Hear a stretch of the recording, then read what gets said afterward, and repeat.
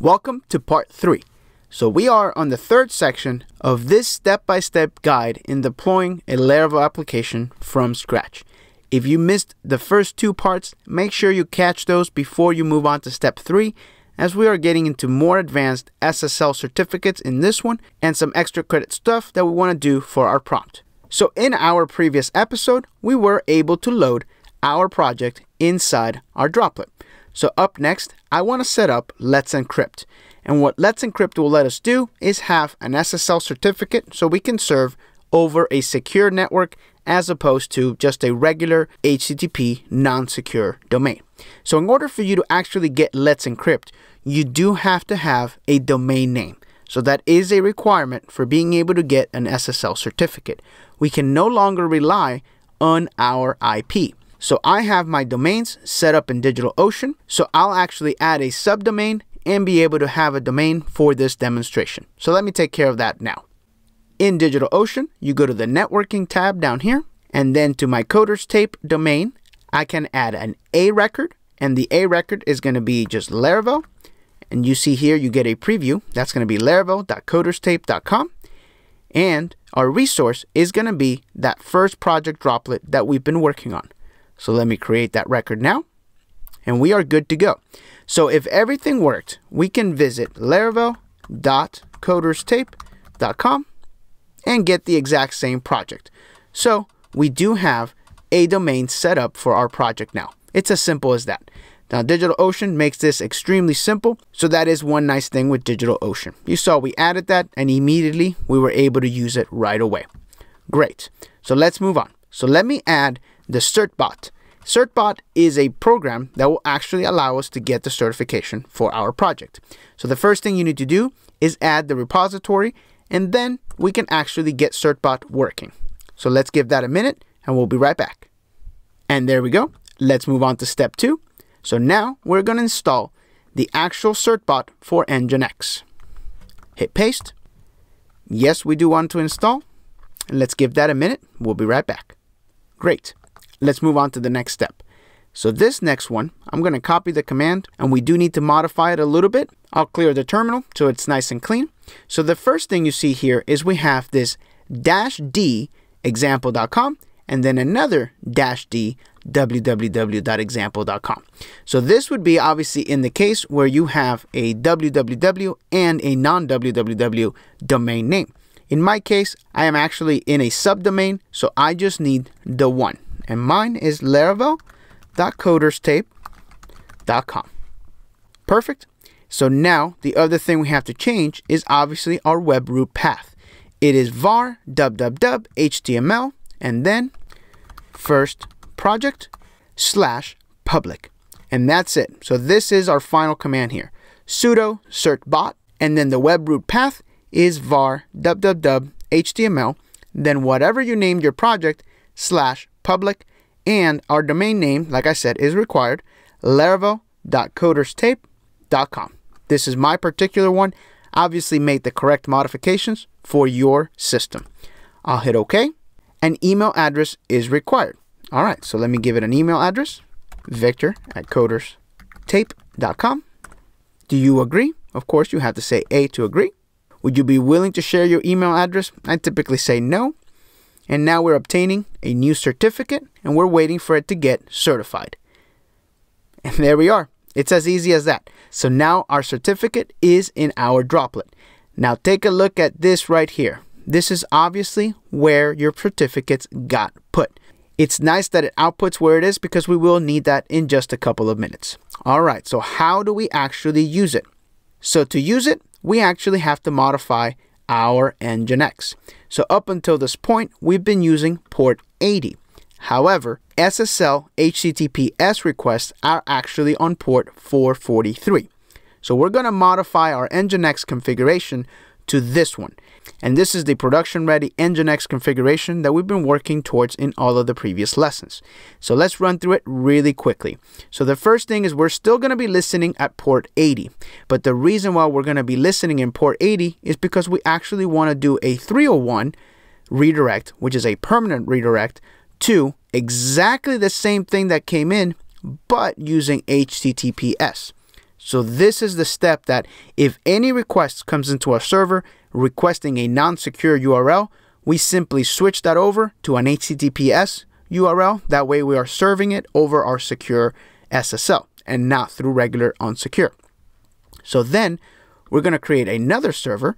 This time we're going to be listening over 443 SSL HTTP2. We will have to put our domain name in server name, and of course we'll have to change this first project.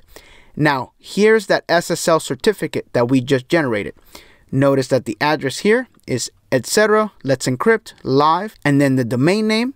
So the same thing here. It will need to be modified to whatever your domain name is. We'll take care of that in just a second. And then everything else remains the same. We're still fetching PHP. We're still rejecting all htaccess files.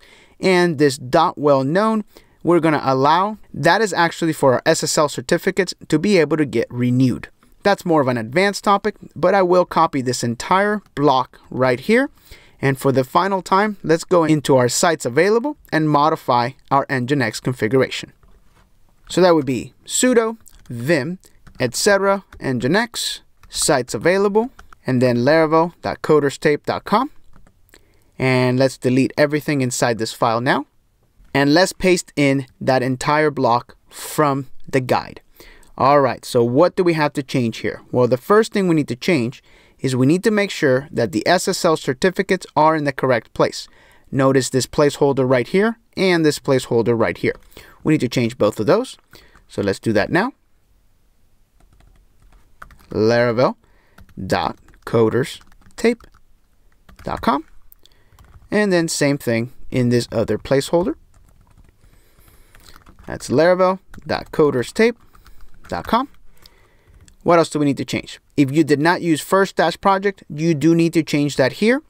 And up until this point, we've been using server name, we've been using the IP, but since I actually set up a proper domain name, I'm going to use that now. So Laravel.coderstape.com. And let's change it over here one more time. Laravel.coderstape.com. All right, so we are good to go. So this is our final Nginx configuration file. Again, we are setting up two servers. One is going to be unsecured and one is going to be secure. This one just simply redirects to our secure server. So that's it. This is good to go. I'm going to hit escape :WQ to save and exit. And let's move on to the next step. So now we can run that test one more time just to make sure that everything is running good. And we get OK and successful. Perfect.